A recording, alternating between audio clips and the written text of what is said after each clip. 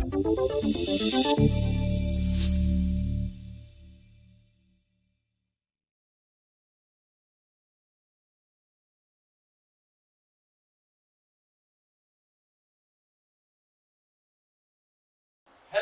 welcome. Azure DevOps Security Lessons Learned. So I mentioned it just before, I kind of fucked up my presentation. So we're just going to go ahead and skip a couple of slides. The agenda for today, well, we're going to start something like this. We're going to look at different ways of hacking shit in Azure DevOps, or hacking shit, actually just breaking stuff. Hopefully we're going to pass this guide. And in the end, our hacker guy will hopefully look more like this. Sad hacker guy is good hacker guy. So I actually had a long sort of slide setup of the title and why and the lessons and the learning and so on. But then Microsoft, I should say about me as well. I do stuff, I have titles, and I'm a DevOps and Azure consultant at Advania Knowledge Factory in Sweden, where I spend most of my day writing code or doing DevOpsy stuff, whatever. 3 weeks ago, Microsoft released this one. And I decided that instead of just showing random demos of things that can break, let's map my demos into this little threat matrix that they have and see what I'm actually doing, what they think I'm doing. So we have everything from initial access, execution, persistence, privilege escalation, credential access, lateral movement, defense evasion, and the last two are impact and exfiltration, which I will not show you because once I'm in, I can do any of them and whatever I want. So, let's start with some initial access. And by now, we're not getting any more slides like that because, see, my screen takes a couple of seconds to do this. We are going to look at one of my favorite little quirky and weird settings in Azure DevOps. I'm going to zoom a bit so you can see the weird and quirky settings in Azure DevOps. Oh shit, sorry. I hope everyone heard me anyway. Oh, yeah. Good. I try to speak loud. We have a setting in here called Allow Public Projects. Can anyone guess what it does? Well, it allows public projects and can create public projects. Right? We can even go into the documentation if you want to read more, and it says that if this setting is enabled, you can create public projects. Makes sense, right? I have a brand spanking new console. This is not authenticated in any way. It's just a newly fired up console with everything, and we're going to run a command here. Shorthand, of course, okay, console. Invoke REST method to my Azure DevOps organization /_APIs. We're going to run the options method, and we're going to expand the value because that's where the fun is. So what do we have here? We have a list of every single API endpoint in Azure DevOps. Now, before I move on, I actually talked to some guys at Microsoft about this, and this is not a security issue by default. It's just a weird quirk. But this is a list of every single API endpoint in Azure DevOps, including undocumented and unreleased ones. I think I switched the right switch. Yeah, cancel. Better? Oh, yeah. This is hard. Sorry. Okay. Damn, that's loud. So we have a list of every single endpoint in Azure DevOps, including undocumented ones. This is a really fun list. Now, I don't think you can extract much from it by default, unless, like, there's a couple of differences in how many API endpoints are exposed and so on. So there might be some change or differences between how old your organization is or what features you have activated. But enough about that. Let's go in here and turn off public projects. Click Save, and let's try that again. This time we get an error saying the user is not authorized to access any of these resources. And I find this really interesting. Again, it's not a security per se, but it tells me two things. First of all, what this setting actually does is expose public everything. Every single API you can call, you can now call publicly. Second of all, there's an anonymous user in every single Azure DevOps organization named that does all the anonymous access for you. And as we all know, never in the history of ever has a strictly named user has issues. Of course. So, again, not the security issue per se, but a great way for me to find out if you are allowing public projects. And if you are, well, then I'm going to try to find them. Why? And that's sort of where we move on from now. So, initial access, public projects is more like public everything. Let's see if this works. Nope. Yay! But if you turn off it if you don't really need it, and our hacker guy will become sad hacker guy. Security lesson number 1, do turn off shit you don't need. We are going to look at some more fun stuff. So I found a public project here. Let's go in and try to do something with it. Starting by dependency tampering. So,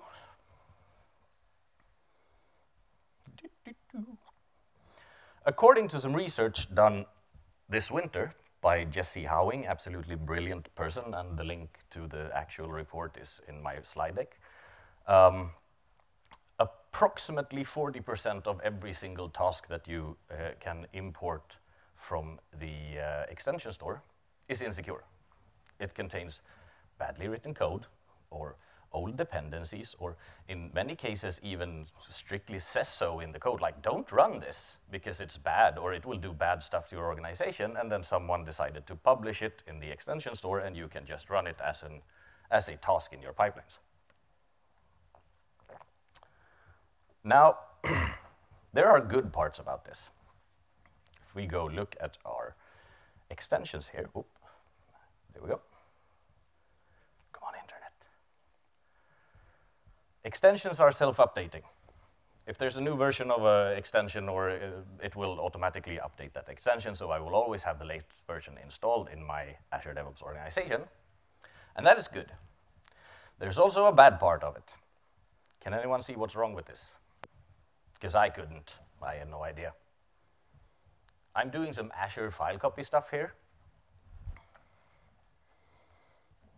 So if we go task : Azure file copy, we can see that there's actually a version 5 of this released.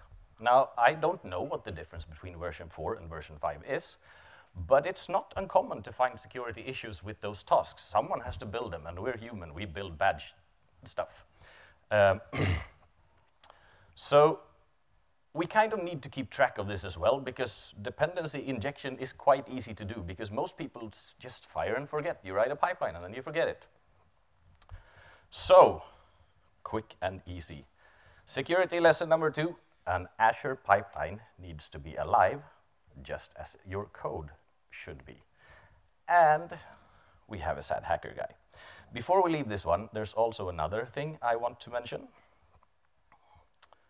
We have in our pipeline settings here the possibility to restrict tasks, what tasks we make available to our users. There is one setting here. So a task has to have a runtime.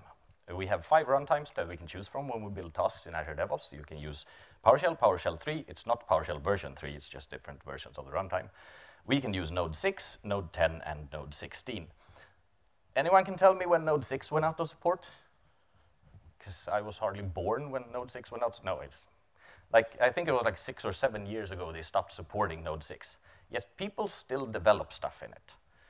And again, if we have bad dependencies, well, dependency injection as soon as we get somewhere is really easy if you keep using this. So I would absolutely suggest disabling Node 6 tasks if you can. If you do, and people are using them, they will break. So perhaps not just go home and switch it on without at least giving a warning, but it's worth trying to at least. There is coming a disable Node 10 tasks as well, because Node 10 is also out of support and old. So yeah, when that comes, you probably should look at trying to disable this. You could also disable marketplace tasks in totally. Makes it harder to do stuff, because marketplace tasks are actually useful. Disable what you don't need. Again, if you're not using it, turn it off. Sorry about that.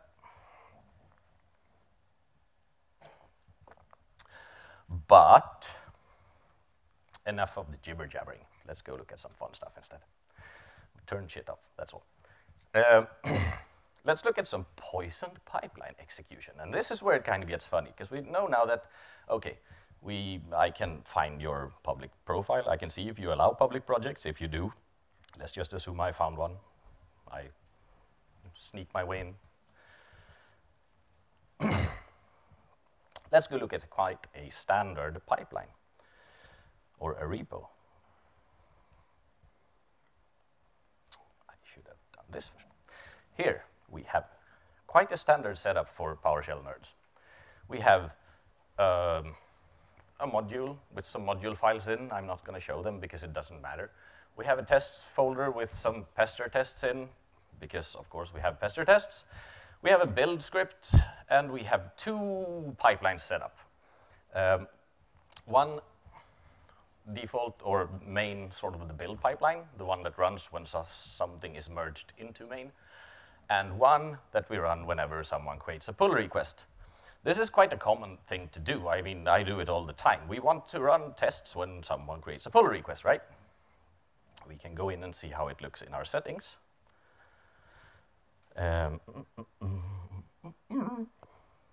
Oh, sorry. Where are we going? Where are we going?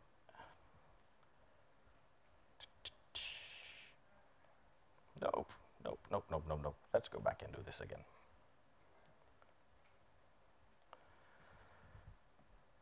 Because I completely lost track of everything. I just forgot. Let's go click my link instead. And hope this is the right one. I completely forgot how to find this link, which is interesting. So when you set this up, I would absolutely suggest you also enable this one, require a minimum number of reviewers, so no one can push right straight into main. Makes sense, right? But that's not what we're looking at. We are going to look at this one. This is the verify pipeline as it is in Azure DevOps. It says, build validation, validate code by pre-merging and building all your pull request changes, and we have my pipeline set up here. So let's go back and read that once more. Validate code by pre-merging and building pull request changes. Your validation pipeline will merge whatever it's done and try to run it. So, who can create a pull request then? Okay, come on. I clicked you.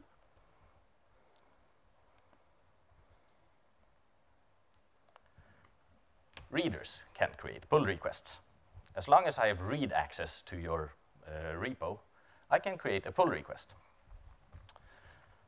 So let's go do something fun with that. Like I said, just normal module.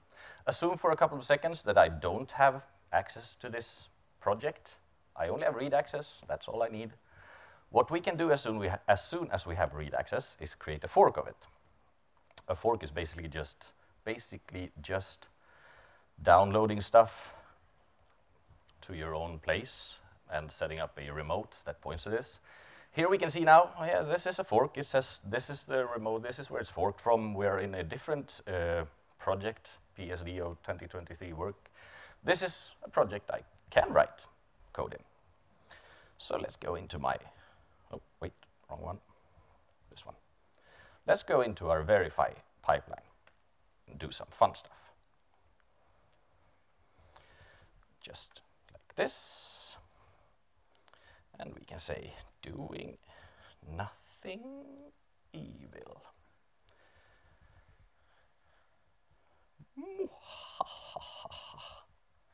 Doing the evil.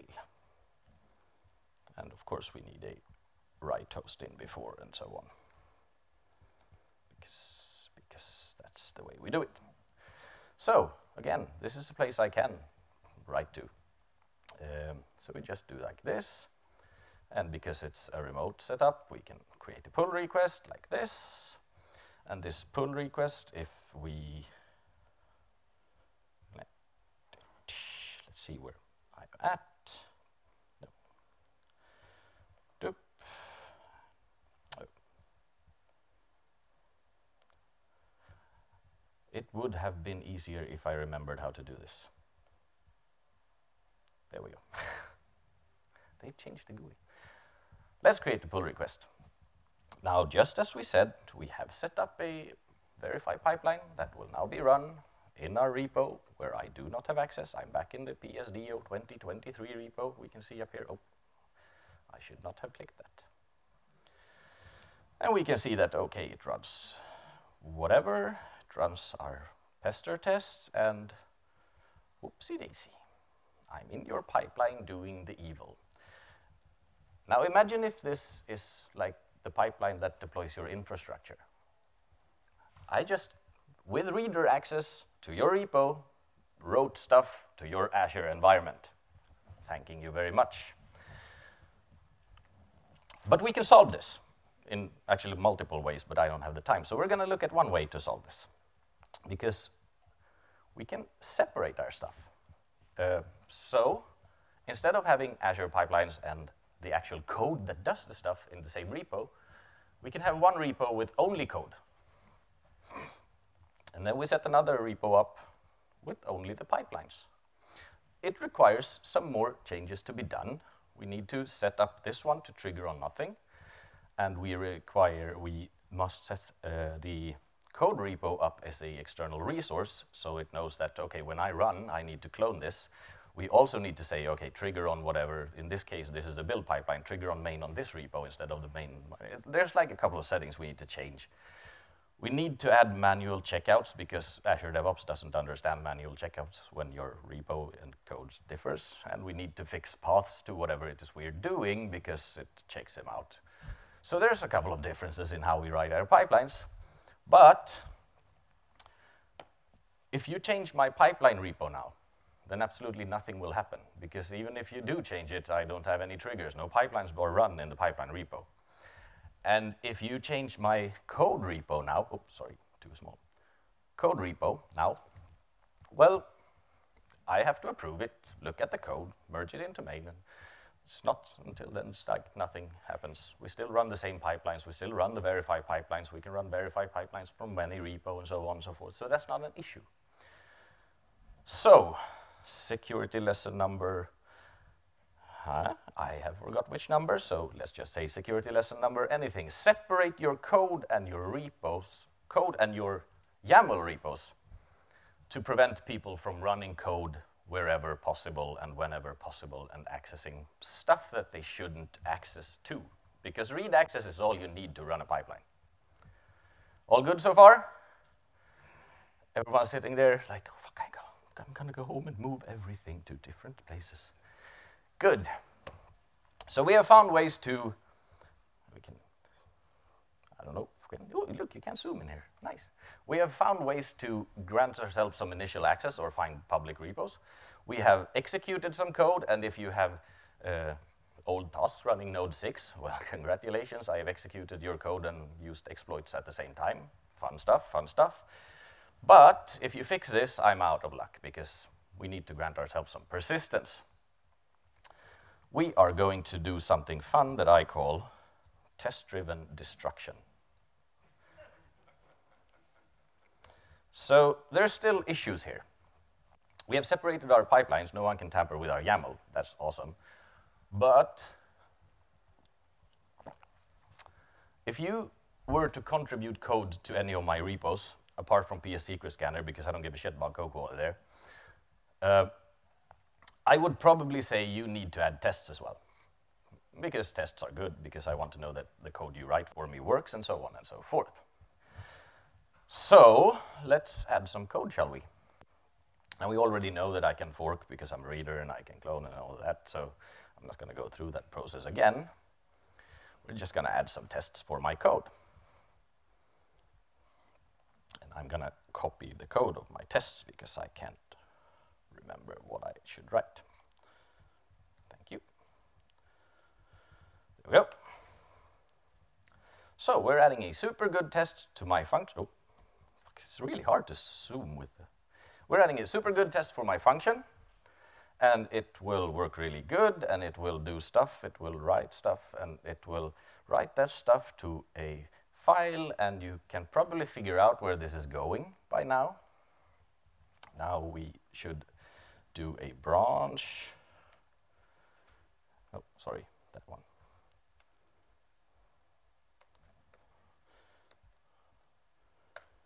There we go, and we can automatically create a pull request right away. It will, of course, hopefully, if everything is done, it will run our builds or our verify pipeline, and it will look fine and dandy. Like I said, you probably can imagine what will happen. The test will shine green because I'm not throwing any errors in my tests, right? Now, of course, it's just a one-line test. I could obfuscate this in a million lines of code, write a million tests for the code I'm adding, and just sort of sneak this in behind the lines. Runs green, everything is fine. Let's just merge it. We don't care about how. Good. It's merged into main. We can go look at our pipelines, and we have queued up a build. And hopefully it will not take that long, because we don't have that long. It will do everything it's supposed to. It will run my pester tests again, because it's a build script. I want to verify that everything is done when I build it. And it will run our build script, and it will fail on the next step, but that doesn't matter. Because I just wrote code from my test into your build script, and now I'm back in your pipeline again. And if I can write back to your build script, I can write back to everything I have write access to, which in this case is most of your machine. And if you're, for example, running self-hosted machines, that includes a lot of good places to write code to add persistence to my code. You can now fix this pipeline. I have already created my persistent actions in it. Thanking you very much. But we can fix this. So how do we do this? Again, there are many ways.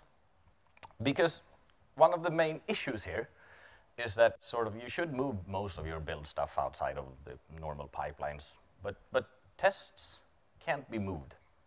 Because I want my tests connected to my code. I don't want you to be able or be forced to go into like this repo to check out my code and this repo to check out the tests, and then they have to sort of correlate them and try to run them and figure out how this works. I want everything to be in this place because this is code. It's the same life cycle. But what we can do is add more resources to our pipeline. There's a nifty little, I'm from Sweden, I can't speak. There's a nifty little feature in Azure DevOps where you can mount stuff in containers. It's quite simple, really. You just add another resource. Resources is the headline. And instead of adding a repository in this case, we add a container. We have to give it a name, whatever we call it. And we have to give it an image. In this case, I'm using Microsoft's own PowerShell deployed. It's automatically updated to almost the latest version of PowerShell all the time. It works really well, and I run a lot of PowerShell in it just for fun. But there is also a flag in here called mount read only. Mount stuff as read only. In this case, the work folder is everything I'm mounting read only because it's the only thing I need for this demo. There are more folders or more places. It's documented in the docs for this that you can say mount this and do this. So what will happen now is I can tell my pipeline to run this job in my container. There is two ways of doing this. Either you can add your container and tell each step that you want to run in a container to run in this container, or in this case, I'm telling my entire job to run in container, but the build script still needs to be able to output data. There's no point in building stuff if it will just fail in writing back, right? So we just say, okay, this particular step will target our host. The rest of it, run it as read-only in our container. And hopefully, we can see, let's just do it this way instead. If we do this, let's look at my last run of this. What will happen is it will try to run our entire pipeline, just like it did before. Everything will look fine and dandy up until we come down to run pester tests. Now, like I just showed you, I used the pester test to write back to your code. Now, we get an exception, read-only file system. Good, you can add whatever you want into my tests. As long as you keep yourself in the test folder, that's okay. You're on a read-only file system. You can't alternate anything here. Now I'm not saying I'm not saying this is a flawless solution, because in some cases, Pester actually needs to write stuff, and you have to sort of filter out because you, I don't know, need to create test files on the fly or whatever. But it's a working solution. You can do this by figuring out which folders to write to and which folders you need to write to and so on. So it's not a perfect solution, but it's a solution, and it's fun to demo solution. Security lesson number, whatever number we're at now, 4, test-driven destruction. Use containers to prevent stuff from writing where it shouldn't. And again, we have a sad hacker guy. You can use containers for other fun stuff as well. There are, of course, if we go back and look at this again, a couple of small things we need to think of when we add containers to our pipelines, except from the fact that we actually add the pipeline. Oh,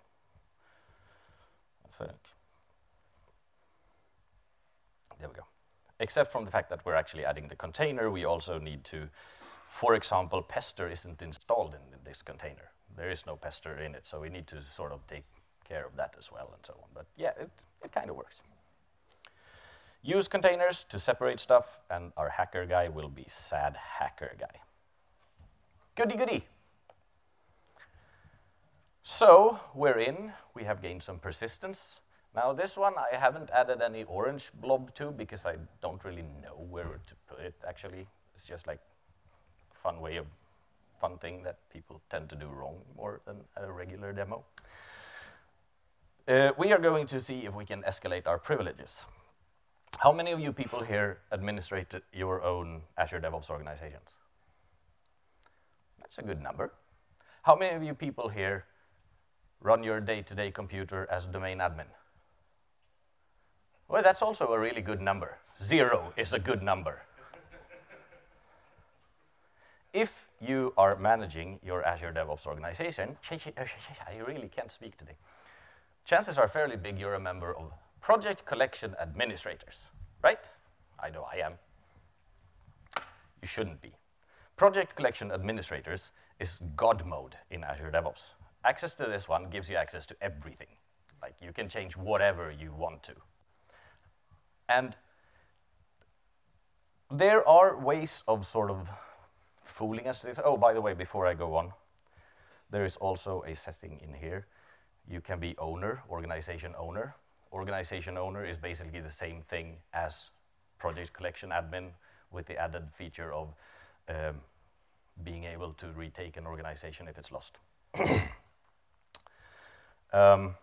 So, first thing before we move on, if you are organization owner like I am here, you should probably use a break glass account for this instead, because it's better to not be personal if you sort of disappear. And also, this is really dangerous. But anyhow, back to our permissions. Project collection administrators can do all kinds of things. So if you are a member of this, and I am in your code on your machines, and you sort of, say again, we're back to running your self-hosted machines. I get persistence there. I wait until you go there to fix a bug, because I injected a bug in your pipeline. Congratulations, you just logged in on that machine with your account, and I now own every single thing in your Azure DevOps again. Thanking you very much. How do we fix this? Well, in Azure, we have a role called Azure DevOps Administrator. Makes sense, right? If we're a member of this, we're the Azure DevOps Administrator. Wrong, you are not. That role only gives you access to everything below this point, policies in Azure DevOps, Azure setup. But we have another little nifty feature in Azure called Privileged Identity Management. This is a really nifty feature. It's actually one of the best things I think Azure has implemented when it comes to user management. This is basically short-lived membership stuff. In here, we can add roles, but roles aren't supported in Azure DevOps, but we have privileged identity management groups. This is a normal Azure AD group you create, and then when someone wants to be a member of it, you have to go into Azure, and you have to say, please make me a member of this group for yay long, and you can set it up either magically to work, or you can set it up to ask for a approval of some kind. Your manager needs to say, yes, it's okay, Björn can be admin today. Or you just send an email, okay, Björn just became super duper admin. It's at least some kind of notification that something's going wrong. And instead of doing it this way, that I'm doing, because I'm a bad person, you add this group to Project Collection Administrator. And then every time you need to do something in organizational settings, PIM enable that. Yes, you have to log out or log back in, because that's how tokens work. So it will need a token refresh in Azure DevOps. But if you're using PIM groups for this, then you don't get access to this. If someone gets your account, then at least you're not giving them the account to the kingdom, because you're deploying everything in here, right? We don't want to give someone the keys to the kingdom. And you can still have access to all your projects where your code lives. That's not an issue. That's another Azure AD group, right? And there will be people, I'm not saying anyone here because we're the good ones. There will be people who say, no, but I need this, I need to do stuff in here. So, but yeah, but if you're in organization settings doing stuff every day, then you're doing it wrong. And I can probably tell you how to change that behavior, because most of the stuff here, I mean, I work here daily. I spend most of my days in Azure DevOps, and I touch my organizational settings on demos when I try to break shit. It's like you rarely go in here. It doesn't need to be here. So do not be super admin. Lesson number 5, use PIM to make hacker guy sad hacker guy. Because just like you do not use domain admin on your computer or global admin in your Azure account, stop throwing away the kingdom by being local administrator in between or a super administrator in between. Don't just protect that one and that one. We need to remember the parts in between. Remember the powers you're given. Okay? Goody, goody. We have escalated our privileges because you were super admin. So, of course, we're not happy with having 1 or 2 accounts. Let's see where we can get some more.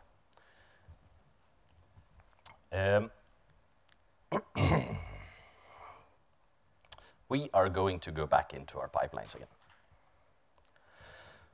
Zoom out a bit. I have commented this part out, so for the sake of ignoring, just ignore the fact that it's commented out. In our pipeline here, we are deploying stuff to Azure.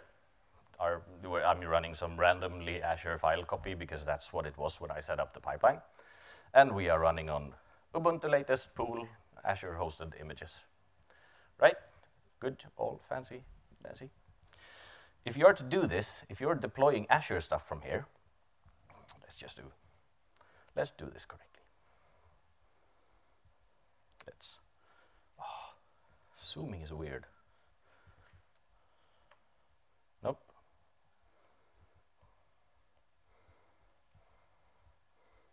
Fuck, this isn't gonna work. Go in. Shut up.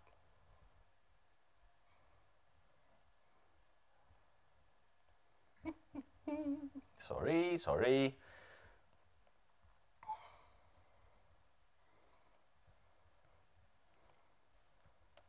There we go. So, if you're deploying stuff to your Azure environment, let's hope I don't trigger a pipeline right now. If you're deploying stuff in your Azure environment and you're doing it from a Azure hosted system, you're probably using something like this. You're setting up a service connection into Azure, and then you're using this to talk to Azure, right? So what's a service connection? Well, it's basically a service account, an account. Contains username, secrets, and it probably contains a lot of access to your Azure environment.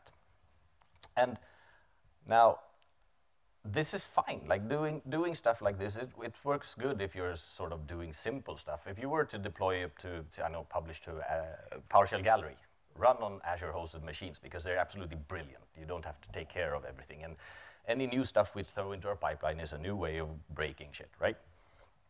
But if you're deploying to Azure, you're going to need to unlock access to your ARM layer from Azure-hosted machines that anyone can run anywhere in the world from Azure DevOps or GitHub, because it's the same runners in the background somewhere.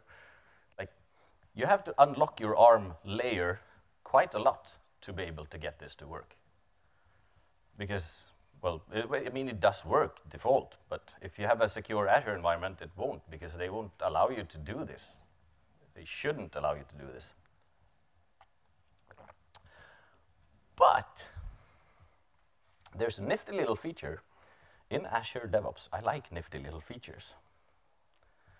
Apart from this, apart from running on Azure hosted, we all know we can run on self-hosted, right? We can set up an Azure VM scale set to run our code. So an Azure VM scale set is basically a virtual machine in Azure that scales sideways.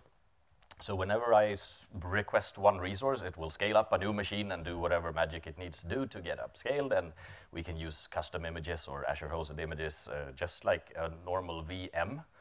The neat difference is that Azure DevOps can help us sort of tear up and tear down and make these ephemeral resources. We still have to create a service connection like Yay, because it still needs to talk to Azure. Azure DevOps still needs to tell Azure that, okay, I'm running a pipeline, I need a new host. But this service connection actually only needs 2 roles in Azure. It needs, it can be limited, scoped down to the very scales that you're running on, and it only needs, I think the roles are called like VM scale administrator or VM scale repair or something. I don't remember the names, we can look at it if you want to.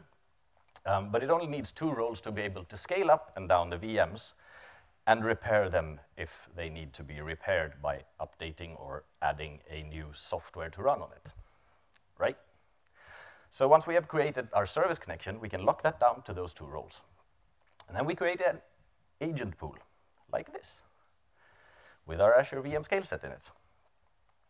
And this scale set, we can do some fancy, nifty little settings on if we click the right button to say, okay, first of all, don't keep any on standby. It's faster if you have one on standby, but they cost like a VM, so having them on standby for the sake of it just makes no sense. But above all, this one, automatically tear down virtual machines after every use. If you check those 2, and you lock down your VM scale set access, then what will happen is I will run a build pipeline or a release pipeline or whatever. It will scale up a machine, it will do my job, and it will toss it away. So even if I get access and can write stuff to it, it's gone. It's gone right away. And like I said, you can lock the access from here down. But another really cool features of this is that once you're using Azure machines, instead of having service connections, which is a username and a secret, we can do stuff like this. I hope you can see what it says. It says, there we go. If we're using machines in Azure, well, congratulations, you can use managed identities.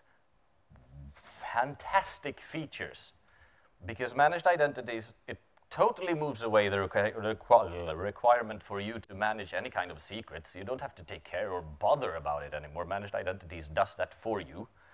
It's kind of easy to lock down a managed identity in Azure. You can say, okay, I'm just deploying to this Azure storage account, so give my managed identity access to this storage account. And even if I break into your pipelines and take everything over, the worst damage I can do is pushing stuff to that storage account, because that's the way you locked it down, right? Nifty and fancy.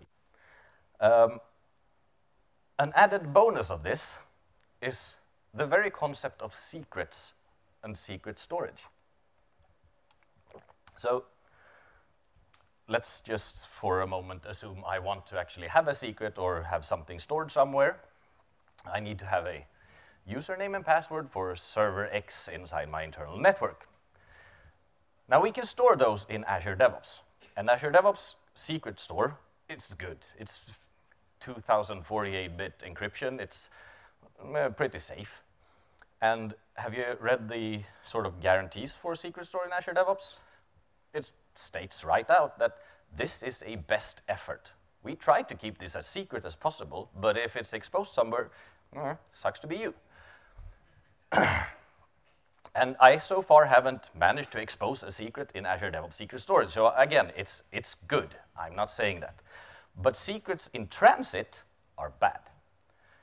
If you have your Azure host up here, Azure DevOps services or server up here somewhere, and then you unlock the secret because you need to read it on your machine, and then you transport that secret to your internal build machine, and then you do whatever it is you want to do. That's 4 places where we can sort of steal this secret. If we get access to any of those places, congratulations, you're toast. Secrets in transit are bad for you.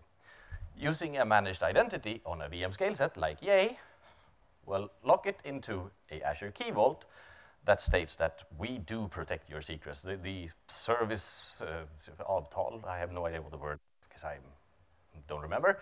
The contract for that service agreement, thank you. The service agreement is way better.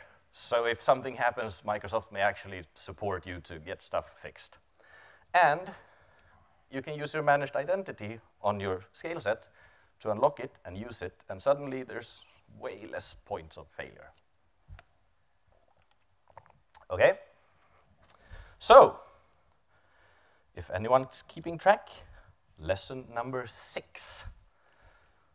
Use managed identities and private endpoints, which I didn't mention, but that's also a nifty feature in Azure, to protect your connections and prevent them from gaining too much access. And also, secrets should live close to usage. If you're using your secret in Azure DevOps in your first steps on a build agent there, absolutely do so. But try to prevent them from jumping from host to host, and try to prevent the shorter, the closer the steps are for me to pick them up, the safer they are. Goody goody. We have done a lot of fun stuff to gain access to your pipelines, or to your code, or to your environments. But we need to be able to move laterally, right? So this is quite a boring demo, but let's look at it anyway. If we go back to our service connections, let's go in here to our agent pool. We can click security and check the security here, and we see that this pipeline has access to my VM scale set, right? We can go into settings, and we can click the service connections, and we can click security here, and we can see that, okay, this pipeline has access to this service connection and can scale our agents upside down. And if we click edit here and see how it looks when you set this up, there is a little button down here called grant access permissions to all pipelines. How many of you have ever checked this box? Bad person. I'm not trying to hang you out, but just so you know, I click it all the time because it's easy. So the thing is, I don't know how many companies I've been to where sort of they say like, set this up, set this up, set this up, check this box, and I'm like, stop it for a second here. So this is called a protected resource, and they exist sort of everywhere in Azure DevOps. All over the place are protected resources, and they have this button in one way or another, grant access to all pipelines. And well, what it does is basically removes everything we have bothered to lock down before, because, well, I get access from whatever pipeline. It locks down your access token, or prevent your access token gets locked down from accessing this resource. So you're actually good people. Most of the times I've mentioned this, there are at least a couple of more people that raises their hand. But my point kind of is, this one prevents, or do not check this button. It shows up everywhere, and don't ever check it. It's like simple as that. Protected resources are protected for a reason, and if you grant access to everything, well, if I gain access to one pipeline and you have sort of, even if that one does nothing, but then you have your scale set that has a managed identity and has access from every pipeline, well, I just need to create a new task in this pipeline and say run on this scale set and use that managed identity to do whatever I want over here. It's just a matter of sort of figuring out where you have done all of these things. Short, rather dull demo, but lateral movement. Do not check the checkbox. Never check. It's that simple, really. So, we're in. We've taken over your environment. I now own you. And you, of course, know everything about my existence, right?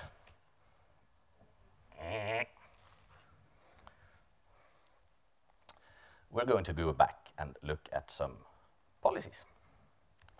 This one, log audit events. I'm gonna, oh shit, I go over time.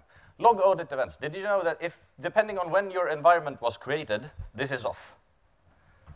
Yeah, that's bad. Just go in and make sure it isn't, because that's sort of the only biggest red flag you can have in your environment, because this is the only track you will have of if anything happens in here in your organizational settings.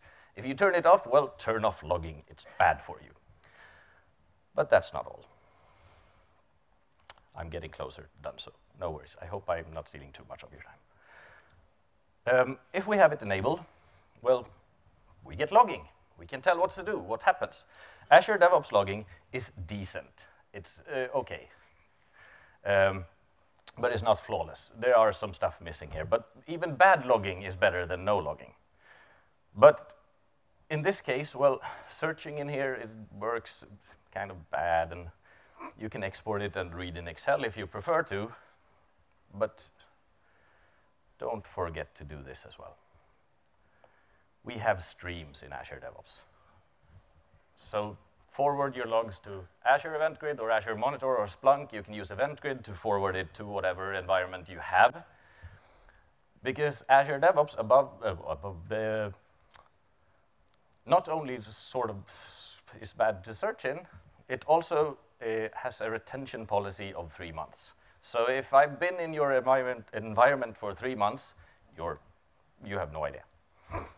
Okay? Set up log forwarding or, security lesson number, whatever, 8. Those who do not remember history are doomed to repeat it. If you do not have logging, I'm probably not the only one in your pipelines in a while. Set up log forwarding, and we have sad hacker guy. And by now, we can actually do this because I'm done with demos. So, are we pwned? Well, we granted ourselves some initial access, we executed some code, and we even managed to do some dependency injection. We gained some persistence by writing to other places than our default file pipelines. Escalate the privileges because you are always member of all the groups you shouldn't be members of. Of course, we use VM scale set, so I can't steal your credentials. We also keep your secrets in Key Vault. And no one checks the checkbox. And of course, we set up logging right in the end. So even when I do bad stuff, you can see me. Even after a while, you can see me. Even if I go in and turn off the logging, well, at least the traces up until I turn off logging is there to find. Now the rest, the 2 last ones, I made them green because once I'm in, I can do whatever I want. If I want to DDoS you, or if I want to, whatever. I can do it, so I didn't even bother. But we also looked at some ways to not do that here.